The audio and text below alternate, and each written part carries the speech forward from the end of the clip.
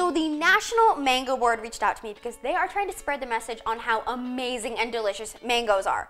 And I was like, what? Don't people already know how amazing and delicious mangoes are? And most people do, but apparently some people are still intimidated by mangoes and they wanted my help to help spread the message. And so I was like, yes, of course I will spread the mango love. Mangoes are one of my favorite fruits. So today I'm gonna show you how to pick, choose, and cut a mango and turn it into a delicious mango raspberry coconut sorbet.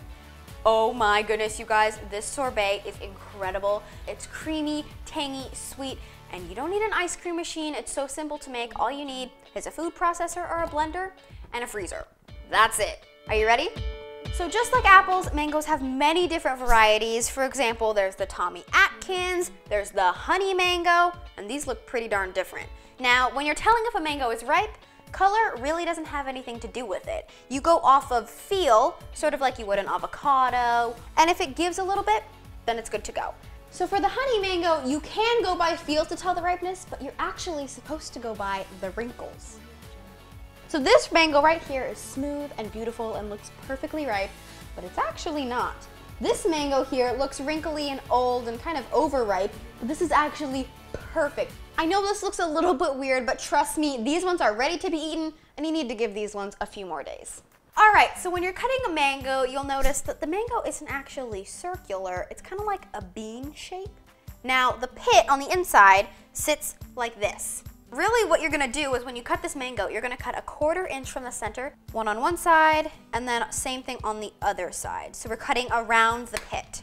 We have the two main pieces of mango right here, which are called the cheeks. And then we have our mango pit, which pretty much has very little mango meat left on it. But really we're gonna be working with the cheeks today because this is where most of the mango meat is. So now what we're gonna do is if you want to slice your mango, you just hold it down against the cutting board and run your knife through it like this into slices without cutting through the skin. If you cut through that skin, it's gonna make your life so much harder than it needs to be. So just be really gentle and don't cut through the skin. And then you just take a spoon with sort of a thin edge and just scoop it out like this, and ta-da, you have slices of mango.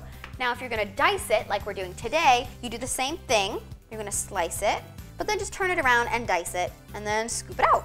The last way you can cut a mango is pretty much dice it up, but then instead of scooping it out, you can actually flip it inside out like that. This honey mango is perfectly ripe. It's sweet, a little bit tart, it's juicy, it just melts in your mouth. Okay, I need to stop eating. I'm gonna finish cutting my mangoes, and then we'll move on to the next step. For this recipe, we're gonna need 5 cups of mangoes. All right, so our mangoes go on a baking sheet with some parchment paper. You really just wanna make sure it's in an even layer. So now we're gonna pop these in the freezer for about 8 hours or overnight, and I already have some that I froze beforehand, so we can get working on this sorbet right away. So the ones I put in last night are completely frozen. They are rock hard. See, they're kind of stuck together a little bit, but that's totally fine. Now, once they're frozen, you can put them in an airtight container and keep them in the freezer for about 6 months if you want to, but they never last long in my house because my sister loves frozen fruit and she eats it by the bowl full. She loves it. But these frozen mangoes, thankfully, are going into our sorbet, not into my sister's mouth. I'm just kind of moving around the parchment paper and peeling off the mangoes so that it's way easier to pour into my food processor.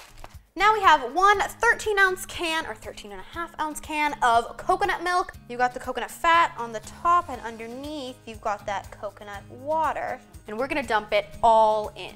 Next up, we're gonna add in a teaspoon of lemon juice, a 1/2 teaspoon of lemon zest, a pinch of salt, a 1/2 teaspoon of vanilla, 3/4 cup of sugar, and last but not least, a 1/2 cup of almond milk. And we are gonna make sure this is completely smooth. So now, for a little bit of color, we're gonna add in some raspberries. So here I have a little bit over a cup of frozen raspberries. We're gonna add in almost all of them into this food processor right now.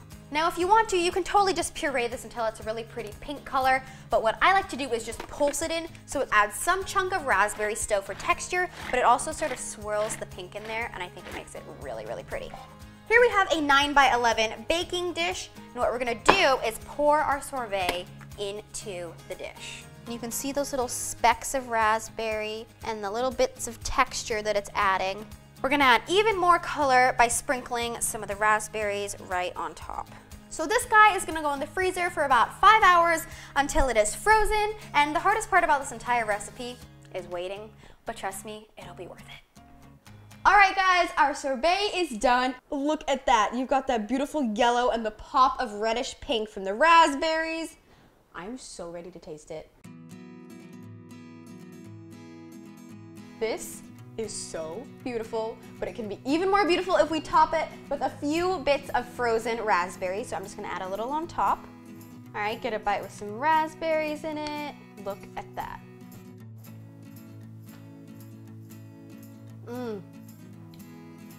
Yes, this is incredible. Those mangoes add an amazing sweetness, but it also just helps make it so creamy and luxurious. We've got that tart raspberry, the coconut. That's like this heavenly sort of tropical flair.